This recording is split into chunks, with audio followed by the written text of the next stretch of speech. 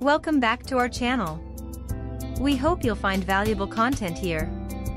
If you enjoy our channel, please remember to like, subscribe, and stay tuned for more. Let's dive in. Have you ever wondered why certain communities, like the Jewish community, have been historically successful in the world of business? It's not just luck or coincidence. It's a combination of mindset, principles, and strategies that have been passed down through generations. In the vast world of commerce, businesses often find themselves at a crossroads. Should they focus on selling a large volume of products at a low profit, or should they concentrate on selling fewer items but at a higher profit margin? Imagine selling a product for $1 profit 1,000 times versus selling a product for $500 profit just twice. The Jewish business ethos often leans towards high profit, low-volume sales, ensuring sustainability and reduced risk. This question isn't just a matter of numbers, it's a reflection of the business's core philosophy and long-term vision. Today, we'll delve into 3 major business ideas from the Jewish community that can propel any business to greater heights. The myth of wealth distribution. In our interconnected world, wealth distribution is a topic that often captures headlines and sparks debates. The idea that a small percentage of people control a significant portion of global wealth can be both fascinating and alarming. But how did this come to be? And what can we learn from communities, like the Jewish community, that have historically been successful in the realm of business and wealth accumulation? The landscape of global wealth. When we talk about wealth distribution, we're referring to the way in which wealth is spread among individuals or groups. Historically, resources were localized. Communities relied on their immediate surroundings for sustenance and trade. However, as societies evolved and global trade routes were established, wealth began to concentrate in specific regions and among certain groups. For instance, during the Age of Exploration, European nations that established colonies in various parts of the world began amassing wealth. They had access to resources from these colonies, which they could trade on the global market. This led to a concentration of wealth in Europe. The role of communities in wealth accumulation. Different communities have different approaches to business, trade, and wealth accumulation. The Jewish community, for example, has a rich history of business acumen. Historically, Jews were often restricted from owning land in many parts of Europe. This led many to venture into trade, finance, and other businesses. Over time, this community developed a unique approach to business, emphasizing long-term gains, sustainability, and community support. The modern implications of wealth distribution. In today's world, the concentration of wealth has implications on various fronts. Economic implications. Wealth concentration can lead to economic disparities, where a small group has a significant influence on economic policies and decisions. Social implications. Economic disparities can lead to social unrest, as those who feel left out may voice their concerns and frustrations. Opportunities for learning. While wealth concentration has its challenges, it also offers opportunities for learning. By studying communities and individuals who have successfully amassed wealth, we can glean insights into effective wealth-building strategies. Understanding the nuances of wealth distribution is crucial in today's globalized world. While there are challenges associated with wealth concentration, there are also lessons to be learned. By studying the strategies and mindsets of successful communities, we can equip ourselves with the knowledge to navigate the complex landscape of global wealth. The Jewish approach to wealth building. The Jewish community's approach to wealth building is rooted in a rich tapestry of history, tradition, and cultural values. This approach is not just about financial success, it's about a holistic view of prosperity that encompasses community, sustainability, and ethical considerations. Let's delve deeper into this unique perspective and uncover the principles that have guided this community's business endeavors for centuries. Historical context. Throughout history, the Jewish community has faced numerous challenges, from expulsions to restrictions on professions. These adversities, rather than hindering them, became catalysts for adaptability and resilience. Historically, Jews were often barred from owning land in many European regions, pushing many into roles as merchants, moneylenders, and traders. Over time, these roles evolved, and a distinct business ethos emerged. The pillars of Jewish business wisdom. Community and collaboration. At the heart of Jewish business wisdom is the idea of community. Businesses were not just individual endeavors, they were community projects. Families, neighbors, and community members often collaborated, pooling resources and sharing risks. This collective approach reduced individual risks and increased the chances of success. Ethical business practices. Jewish teachings emphasize ethical behavior in all aspects of life, including business. The Talmud, a central text in Jewish tradition, offers guidance on fair pricing, honest weights and measures, and the ethical treatment of workers. This emphasis on ethics ensures that business is conducted with integrity and fairness. Long-term vision. Rather than seeking quick profits, the Jewish approach to business emphasizes sustainability and long-term growth. This perspective is rooted in the belief that true prosperity is not just about amassing wealth but ensuring that it benefits future generations. Adaptability and innovation. Facing restrictions and challenges throughout history, the Jewish community learned the value of adaptability. They became adept at identifying opportunities in changing circumstances and were often at the forefront of innovative business practices. Applying the wisdom. Understanding these principles is one thing, but applying them is where their true value lies.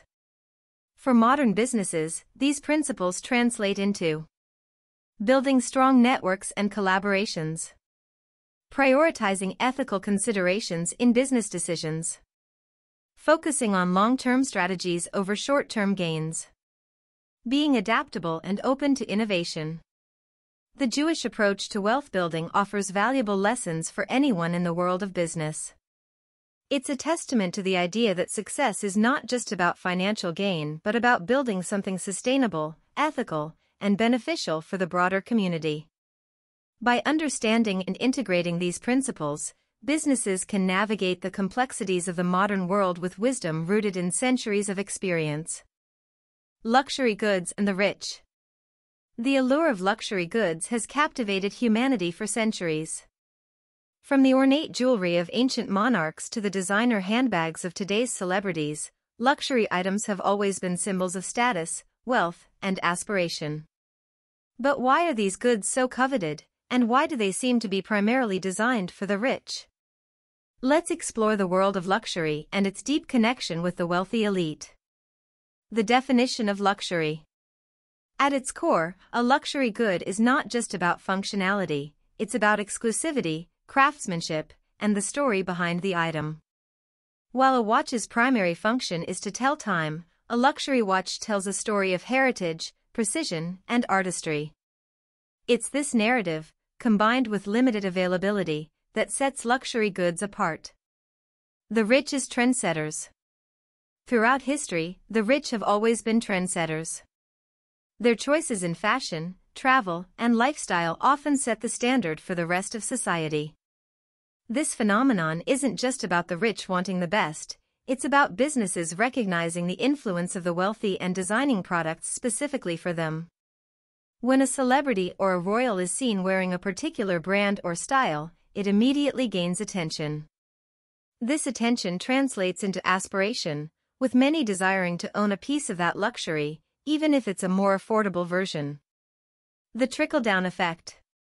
This phenomenon, where trends start with the rich and eventually make their way to the broader public, is often referred to as the trickle-down effect. High-end brands might release exclusive products with hefty price tags, but they also offer more accessible products that capture the essence of the brand. This strategy allows them to cater to the elite while also capitalizing on the aspirational desires of the broader market. The business perspective. From a business standpoint, targeting the rich makes sense. The wealthy have the means to purchase high-ticket items, and their endorsement, even if implicit, can significantly boost a brand's image. Moreover, luxury goods often have higher profit margins, making them lucrative for businesses. The world of luxury goods is a fascinating interplay of exclusivity, aspiration, and business strategy. While these products are often associated with the rich, their influence permeates society at large, shaping trends and consumer desires. For businesses, understanding this dynamic is crucial, as it offers insights into consumer behavior and market opportunities. The 3 pillars of Jewish business wisdom. The world of business is vast and varied, with countless strategies and approaches to success.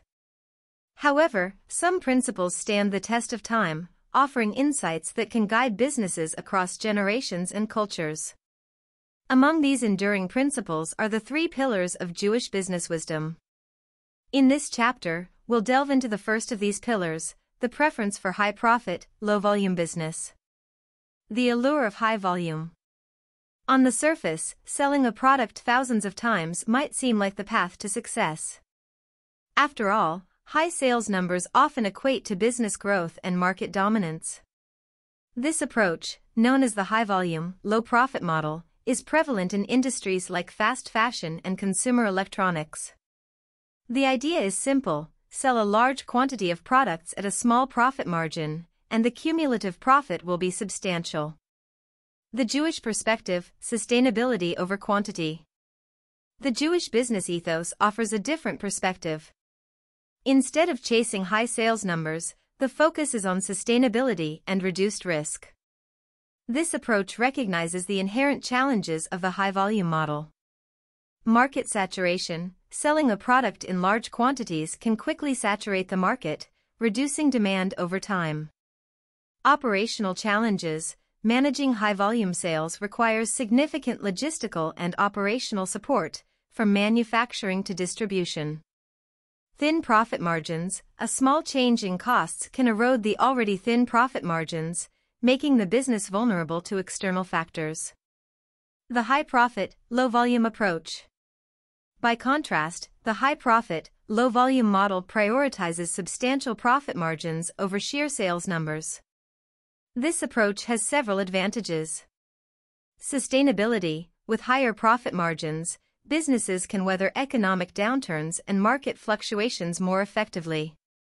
Exclusivity: offering products in limited quantities can create a sense of exclusivity, driving demand and allowing for premium pricing.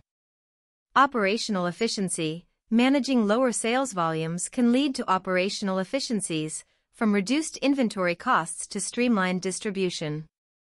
The diamond industry: a case study. Consider the diamond industry, where the stakes are high and the profits can be substantial.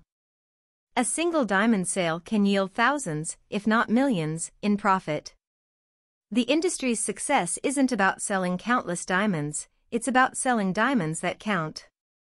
Each sale is significant, and the focus is on quality, craftsmanship, and the story behind each gem. The high-profit, low-volume approach to business offers a sustainable and efficient path to success. While it may not lead to headline-grabbing sales numbers, it ensures steady growth, reduced risk, and long-term viability.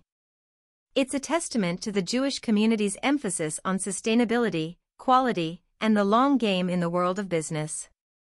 The looking up consumption mindset. As humans, we're naturally aspirational. We often look up to those who have more, whether it's wealth, status, or success, and aspire to reach similar heights. This looking up mindset is not just a societal observation, it's a powerful driving force in the world of business and consumption. In this chapter, we'll explore the looking up consumption mindset and its implications for businesses. The power of aspiration. From a young age, we're exposed to stories of success, tales of individuals who rose from humble beginnings to achieve greatness. These narratives shape our aspirations and fuel our desires to improve our circumstances. Whether it's the allure of luxury brands, the dream of owning a beautiful home, or the desire to travel the world, our aspirations often guide our consumption choices. The rich as role models. Historically, the rich have been trendsetters in society. Their choices in fashion, travel, and lifestyle set the standard for the rest of society. When a celebrity or influential figure endorses a product or adopts a particular style, it immediately gains attention and becomes a symbol of aspiration for many. Business implications of the looking up mindset. For businesses, understanding and leveraging the looking up mindset can be a game changer. Here's why. Premium positioning. By targeting products and services to the rich, businesses can position their offerings as premium and aspirational. This positioning allows them to command higher prices and attract a broader audience that aspires to own or experience those products. Brand loyalty. When consumers aspire to a brand and finally achieve the means to purchase from it, they often develop a strong sense of loyalty. This loyalty can lead to repeat purchases and positive word-of-mouth marketing. Innovation and differentiation. Catering to the aspirational desires of consumers pushes businesses to innovate and differentiate their offerings. This drive for innovation can lead to unique products and services that stand out in the market. The ripple effect. The choices of the rich create a ripple effect in society. When they adopt a particular trend, it trickles down to the masses, influencing their consumption choices. This trickle-down effect is evident in various industries, from fashion and technology to travel and dining. The looking up consumption mindset is a powerful force in the world of business. By understanding this mindset and its implications, businesses can craft strategies that resonate with consumers, drive brand loyalty, and achieve long-term success. Leveraging influence for business success. In the world of business, relationships matter. Building and nurturing connections with influential figures can open doors to opportunities, partnerships, and growth. This principle of leveraging influence is deeply rooted in the Jewish business ethos and has played a pivotal role in the community's economic successes over the centuries. In this chapter, we'll explore the importance of influence and how it can be harnessed for business success. The power of influence. Influence is the ability to affect decisions, behaviors, and outcomes. It's not just about having a vast network, it's about having meaningful connections with individuals who hold sway in their respective domains. These influential figures can be industry leaders, policymakers, celebrities, or even community leaders. The Rothschild family, a case in point. One of the most iconic examples of leveraging influence in the business world is the success of the Rothschild family. Originating from the Jewish ghettos of Frankfurt, the Rothschilds built a banking empire that spanned Europe.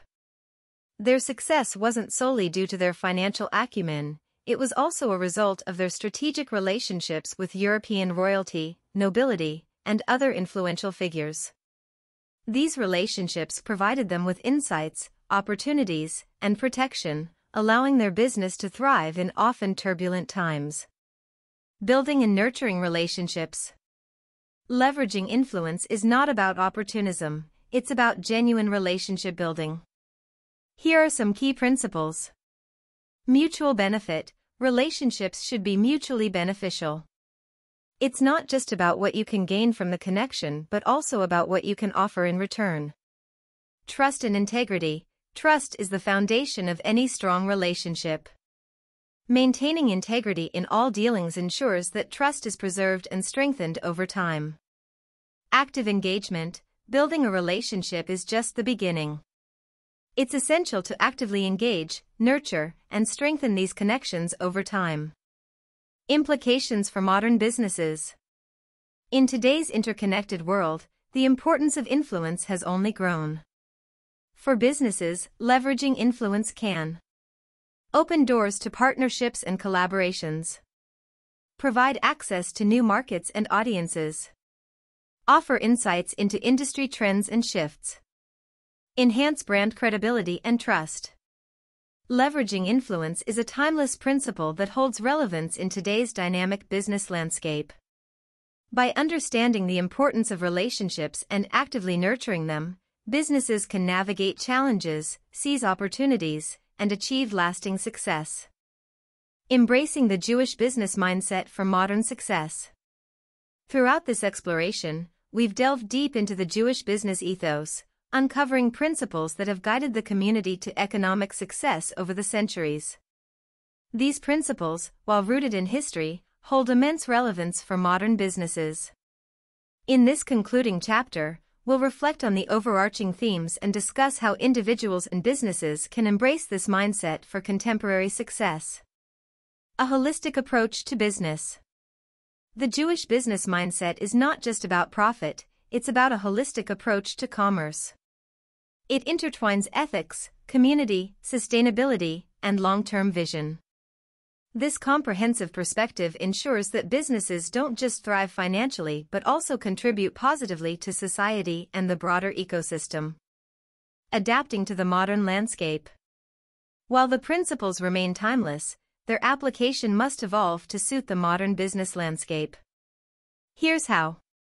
Digital networking. In an age of social media and digital communication, building and nurturing relationships extends beyond physical interactions.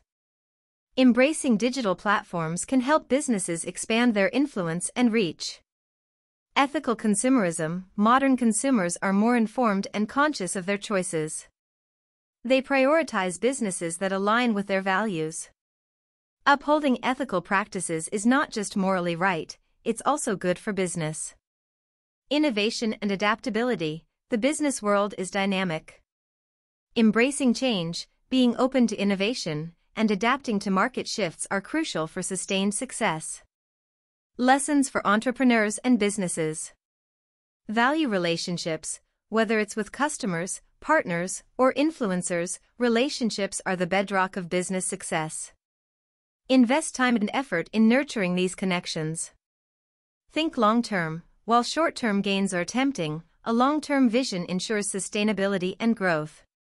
Make decisions that benefit the business in the long run. Prioritize ethics. In a world where reputation can make or break a business, maintaining ethical practices is paramount. It builds trust, loyalty, and brand credibility. The Jewish business mindset offers a treasure trove of wisdom for modern entrepreneurs and businesses. By understanding these principles and adapting them to contemporary challenges, businesses can chart a path to success that is not just financially rewarding but also socially responsible and sustainable.